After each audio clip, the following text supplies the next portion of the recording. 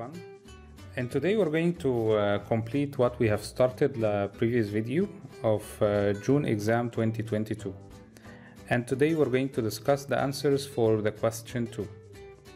The first question says the box shows some changes of states. We have boiling, we have condensation, we have evaporation, freezing, melting, and sublimation. The table lists some physical changes. Complete the table using the words from the box to show the change of state for each physical change. So here we have a table that contains some changes in states of matter, and we're going to choose the right description for each change. So here we have water to ice. Water is a liquid and changing to solid.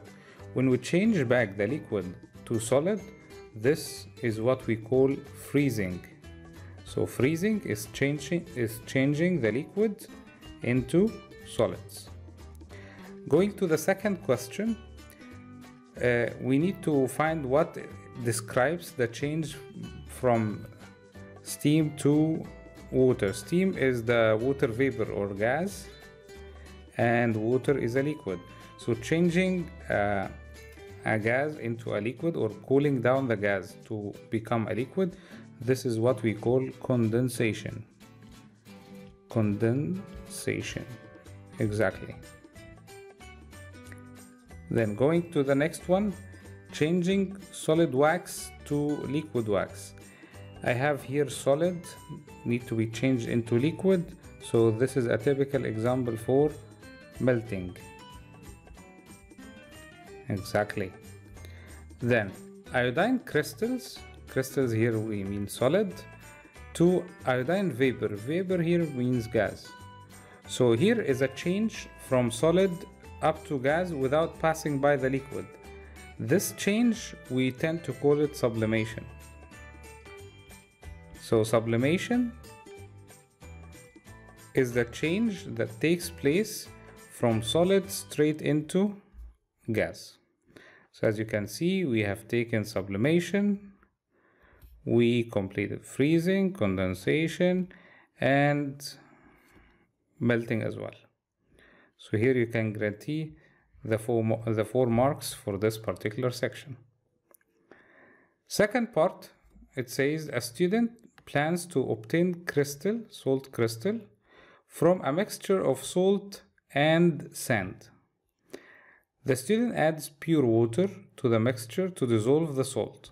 So here we have two salts. One of them is soluble and one of them is insoluble. This one, the sand, is insoluble. As you know, it does not dissolve in water. And the salt is soluble. It means when you add water to it, it will disappear. So the question says, state two things the student could do to make the salt dissolves quickly.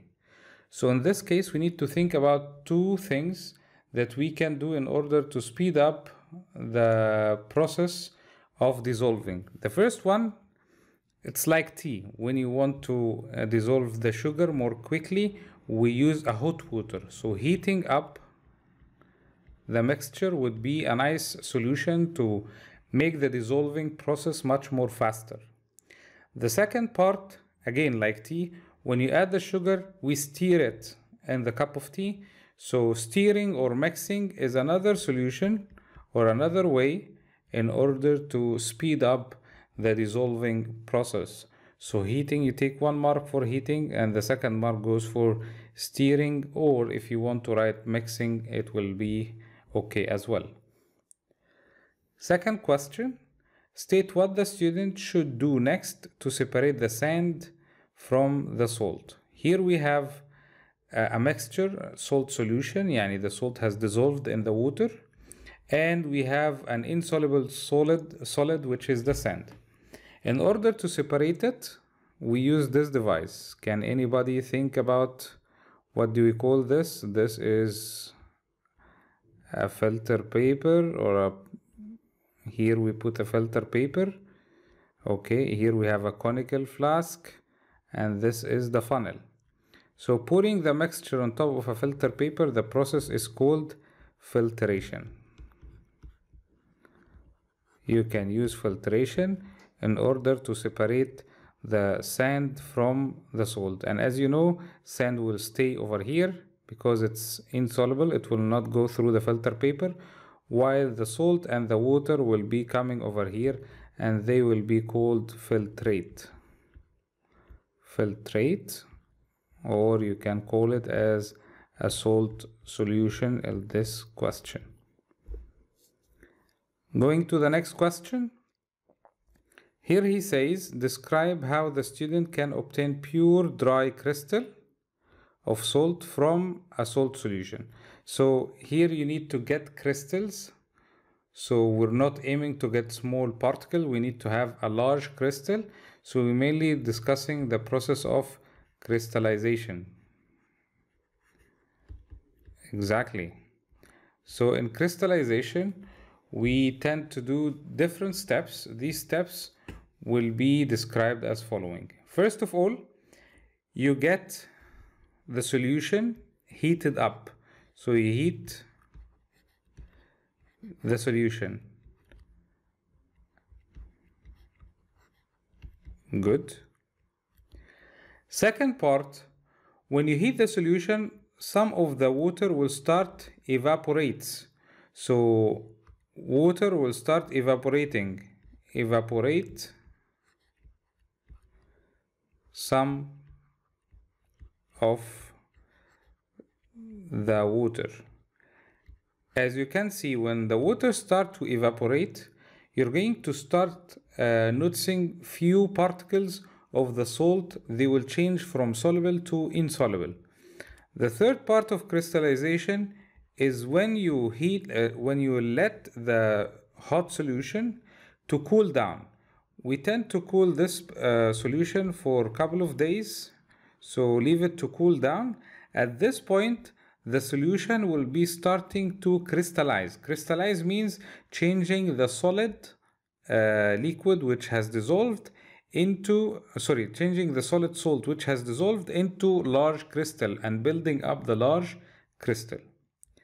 Then the fourth part will be to separate the large crystal from the excess liquid which is found in this solution. So you can remove the crystal from the liquid by the help of filtration as well. So we'll go for filter in order to remove the large crystals from the liquid. Exactly. So it's like separating an insoluble salt from a liquid. After you filter the crystal, it goes to the second part, which is going to be let the crystal to dry. So dry the crystal, and this is going to make the crystals dry, and then you can use it the way you want.